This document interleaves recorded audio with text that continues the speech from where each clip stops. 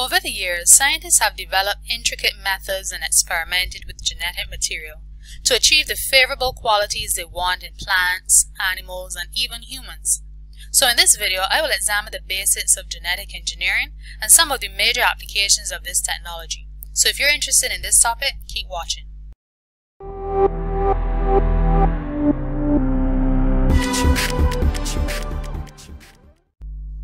So what exactly is genetic engineering? So simply put, it is the deliberate manipulation of genes to alter the characteristics of an organism. So basically, scientists tamper with the genetic material of cells. So what happens is that genetic engineering involves techniques used to insert the genetic material, which is in most cases the DNA, deoxyribonucleic acid. So they take that DNA from one organism and they can insert it into the DNA of another. So this gives scientists the ability to change and improve the nature of cells. So they can change up the characteristics of cells because they are manipulating the DNA material. So remember, DNA is found in the nucleus of cells and it actually controls the characteristics of organisms. So if scientists can tamper and play with the DNA and change up stuff like that, they can change the nature, the characteristics, the traits of the particular cells and therefore the organism. So this is known as biotechnology. So this simply means that scientists, they can utilize biological processes such as this and be able to apply it to industrial and medicinal, agricultural purposes. So we're going to go into that in more details when we look at the applications of genetic engineering. So theoretically speaking, if a scientist was to take certain genes from the cocoa seeds that make chocolate and then insert it into the cells of tomato seeds, that tomato plant may be able to grow to produce tomatoes with similar characteristics to chocolate.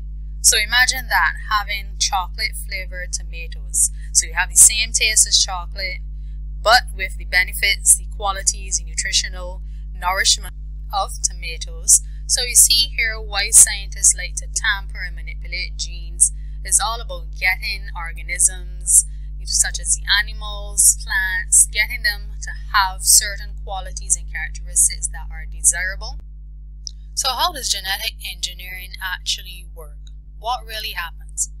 So what happens is that the scientists utilize a vector, and a vector is simply a virus or bacterial plasmid. So that is the genetic material from those microorganisms that are actually used to transfer a piece of DNA from the cell of one organism into another organism's genome, which would be the whole cell. So remember that DNA is the universal genetic material. So deoxyribonucleic acid, so that is the universal genetic material that can be used to make transfers between different species. So that is why with genetic engineering we can have genetic material from one species being inserted into the cells of another species.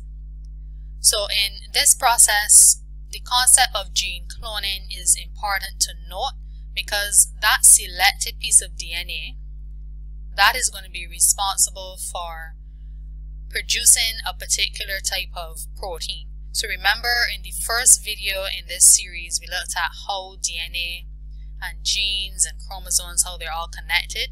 So the gene is the specific part of the DNA that would code for a particular protein. So when that selected gene of the DNA has been incorporated into the whole cell, the genetic information can then replicate, in other words, make copies of itself as the whole cell multiplies. So we're going to look at this in a little more details here now.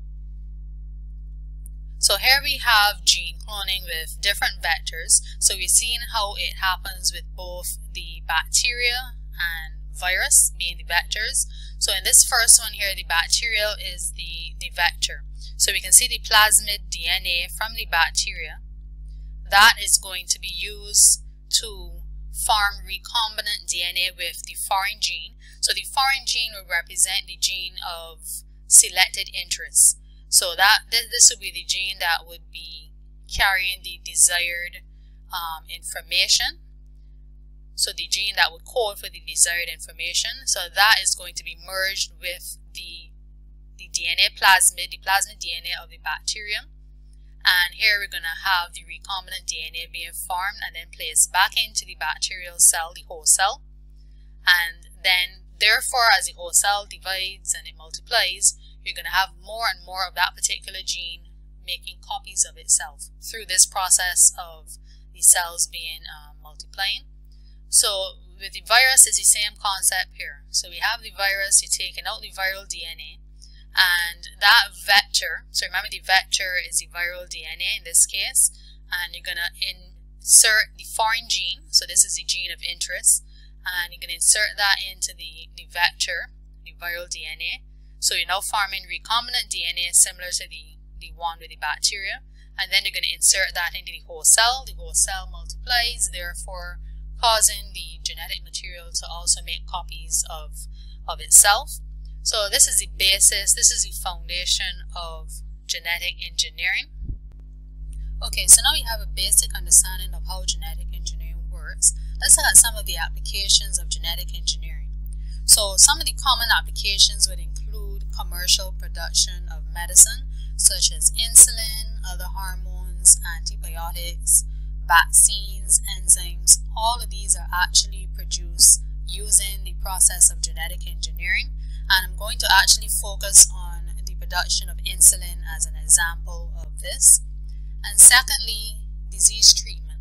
So using gene therapy is another application of genetic engineering in terms of treating genetic disorders, genetic diseases. And then thirdly, agriculture and food production. So the production of transgenic crops and animals, which are often known as GMOs, or genetically modified organisms.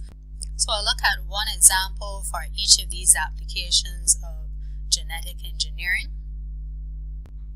So first of all, one of the key commercial products of genetic engineering in medicine is insulin. So being able to produce insulin on a mass scale is extremely important because insulin is in high demand for diabetics. So instead of utilizing cows and pigs and extracting the insulin from these animals, the scientists are able to make insulin on a larger scale in a much quicker fashion using the concept of genetic engineering. So what happens is we take the bacterium, so that bacterium is acting as the vector. So remember I explained the vector, the use of the vector. So it's providing the plasmid DNA, and then we're going to use the DNA in the human pancreas cell. So this DNA, this is the actual DNA of interest. So this is the DNA that is going to be responsible for carrying the insulin producing gene. So you're going to remove that, you're going to extract that from the human pancreas cell, and then that is going to be merged with the plasmid DNA from the bacterium.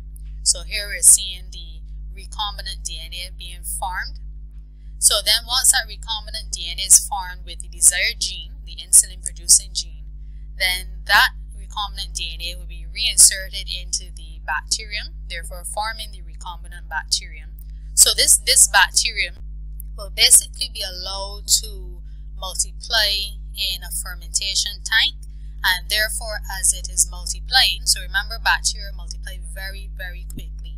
So their reproductive cycle is very fast. So as they multiply in this fermentation tank, you're having more of the bacteria produced and therefore more of the human insulin recombinant DNA, as you're seeing here. So because the bacteria would be carrying this human insulin gene, as you can see inserted into the bacterial plasmid, then therefore we can have the actual insulin, which is the protein product of the gene.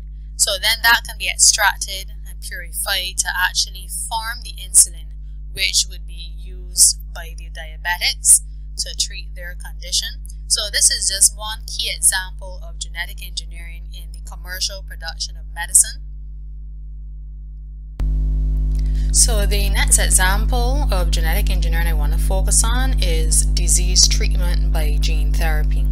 So this would be very valuable for treating diseases that are hereditary, such as cystic fibrosis, sickle cell anemia, hemophilia, just to name a few. So cystic fibrosis, the problem with that is that you have a buildup of mucus and it tends to affect the lungs and the digestive system. And then with sickle cell anemia, we know that the shape of the red blood cells are sickle shaped rather than biconcave. And then with hemophilia, you have a problem with blood clotting. So these are just 3 genetic diseases that can certainly benefit from gene therapy. So how does the gene therapy actually work? So it takes on a similar concept to what I would have gone through previously in terms of how genetic engineering works. So here we see that the cells of the patient are removed. So they're removed from the patient, and then in the lab, a virus, remember the virus can act as a vector. So the virus is going to be altered so that it cannot reproduce. You don't want the virus to be reproducing in this case. It's just simply going to be behaving as a vector. And the gene of interest, so this would be the corrective gene. So normally with genetic diseases, there's a problem with the gene that is causing the particular issues with the genetic disease. So we need to correct the faulty gene with the corrective gene, the proper gene. So here is what is going to happen. So that corrective gene is going to be inserted into the virus. As you can see, we have this recombinant DNA now forming. And then this altered virus will then be mixed with the cells from the patient. So those cells that were removed from the patient, you're going to insert that information from the virus, so the recombinant DNA. So you have the virus placed into the cells, and the cells from the patient become genetically altered. So this is where the genetic engineering comes in. So it's all about making sure that these cells are able to produce the particular genes, the desired genes that would actually correct the particular genetic disease. So once the cells from the patient has become genetically altered, the altered cells are going to be injected back into the patient, and these genetically altered cells will then produce the desired protein or hormone. So whatever it is we're trying to correct should be corrected when these cells are placed back into the patient. So that is just the basics of gene therapy. So it's all about correcting the gene that is faulty, that is resulting in these diseases, for instance. So we need to get rid of the faulty gene and be able to make the cells that are going to produce the correct gene, the gene that will produce the particular protein. So in the case of cystic fibrosis, it would correct the problem with the buildup of mucus. In sickle cell anemia, it would allow the red blood cells to form as normal, nice and round. And then with hemophilia, you would have that blood clotting occurring. So these are just some of the examples in which gene therapy can be applied. So the last example of genetic engineering I want to focus on is in agriculture and food production. So one of the key reasons for employing genetic engineering in this area is really to help crops to develop a resistance against insects and disease, have an increased growth rate, yield and size of crops. So we know farmers, for instance, would definitely prefer a larger yield and some larger size crops to go on the market. And then of course, superior nutritional value. This is one of the key reasons genetic engineering is employed in agriculture. And this specific example I have with the golden rice.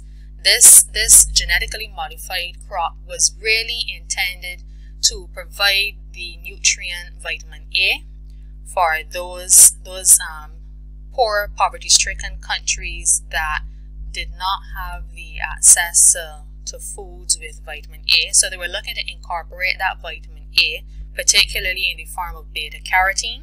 So that's what's given the rice this golden appearance. So they were looking to improve the nutritional value of rice. So we know rice is a starchy food, but in addition to the starch, they wanted to incorporate the nutrient vitamin A for those countries that weren't getting the nutrients, the vitamin A that they should have been getting. So the superior nutritional value, that's one of the key reasons that genetic engineering would be employed. And in addition to nutritional value, we have the longer length of freshness. So this improves the shelf life of crops. So for instance, bananas that would typically go bad after a few days, they may be able to be extended in terms of the freshness, so they last longer. So that is definitely a pro. And then in terms of animals such as pigs and cows, they can produce meat with less fat, more lean meat. So everyone prefers more meat compared to fat, so that's definitely important.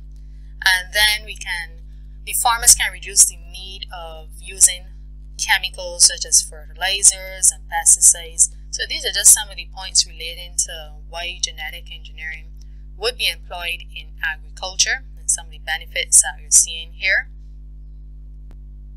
So speaking of benefits, I think it's good to know the pros and the cons of genetic engineering. So like many things, there's the good side and then there's the bad side. So in terms of the advantages, as I would have just went through in agriculture and then earlier medicine, we see how useful genetic engineering is in improving the quality, the nutrients of crops, increasing food production and having longer shelf life, increased resistance to pests. All of that is definitely beneficial in agriculture.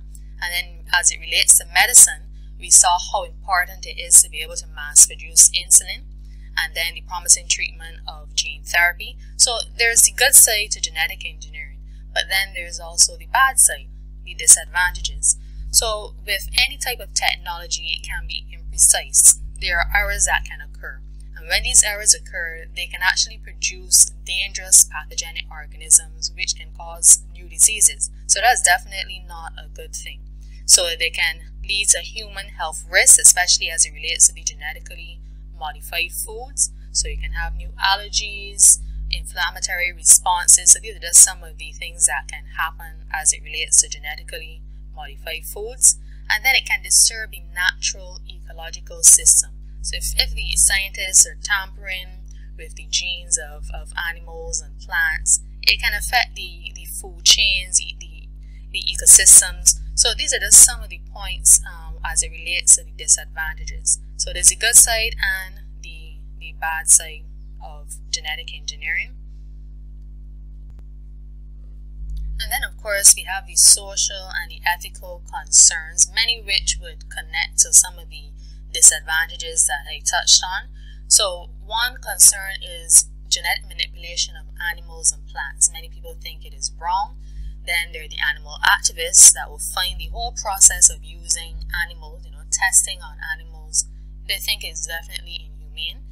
And designer babies. Now this has been a very controversial topic, a very controversial theme in terms of these scientists are trying to play God and selecting certain genes that would produce certain characteristics in babies. So it's allowing parents to be able to create their own perfect baby. So if they want a baby with blue eyes or green eyes, straight hair, blonde hair, whatever the case is, they are employing the genetic engineering to create the babies of their preference. So people do not agree with that. Many people do not agree with that.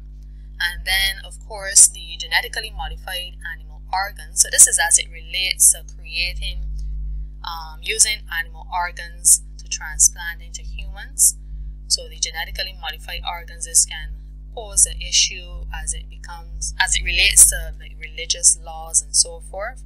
Because imagine if you had an animal organ such as a pig organ being placed into your body. So there's some concerns about that for sure. And then with the food stuff, being able to have the food stuff label is extremely important. So anytime you go in the supermarket, it's something that's genetically modified. If it's a product that has undergone genetic engineering, it should be labeled. So this will help prevent any associated health risks, any allergies and so forth. So that is just some of the points I wanted to discuss on genetic engineering. So hopefully you found this video helpful. If you found this video helpful, feel free to subscribe, like and share. And don't forget to hit that notification bell.